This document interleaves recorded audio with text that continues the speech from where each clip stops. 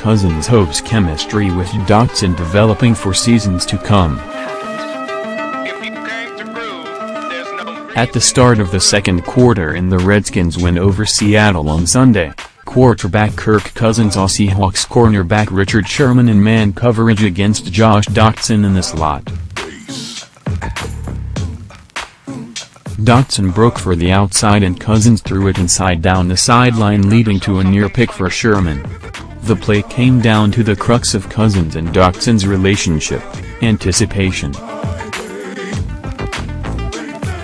In his split-second decision to throw, Cousins said he tried to push the ball to lead Doctson up the field as opposed to throwing near the sideline, which would have gone out of bounds. Cousins anticipated Doctson could get to the spot while the ball was in the air. Those are the kinds of plays where you go back, talk about, get better at, try not to repeat, and hopefully can come away with completions or better results or decisions in the future when you get a similar look, Cousins said. But later in the game, Cousins got the timing right, connecting with Doctson for a 38-yard catch at the 1-yard line with just over a minute left. The pass, which beat man coverage, set up the Redskins' game-winning touchdown run. "I told him after we scored, let's make sure this isn't a one-and-done thing," Cousins said.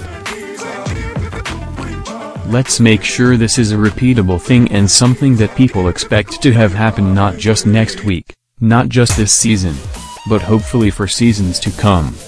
That connection, Cousins said, is still a work in progress.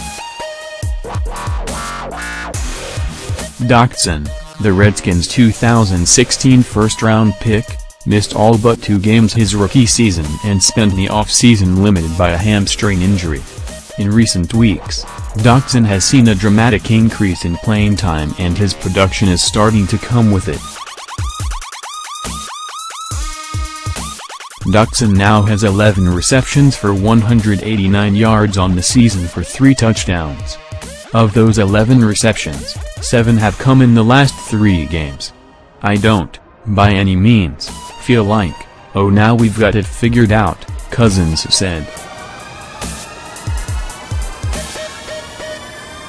There is, however, progress. Besides his catches on the field, Cousins said Doctson is improving his blocking in the run game and is more perceptive at selling plays. He also said just being out on the practice field helps. The two can't develop a connection if Doctson isn't practicing. Redskins coach Jay Gruden said Doctson is confident and still waiting for an opportunity to truly break out. From a statistical standpoint, people are waiting for him to have the 10-catch for 200-yard performance and 3 touchdowns, Gruden said. "I think those days are coming." Will it be this year? The Redskins have other playmakers. Tight end Jordan Reed and Jamison Crowder were out Sunday with hamstring injuries, but have returned to practice this week. If they return, the Redskins will almost assuredly work them back into the game plan.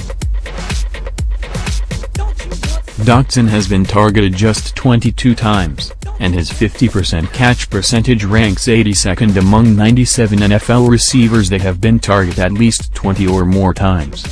Doctson is 7th on the Redskins in targets. Cousins said he's still getting to know Doctson, but the receiver is constantly asking questions and wants to do it right. "I'll be the first one to say that sometimes failing, for me in my career, has been the greatest teacher," Cousins said. "I'm excited about getting through those stages, with Doctson, such that you then can really take some big steps in production hopefully going forward."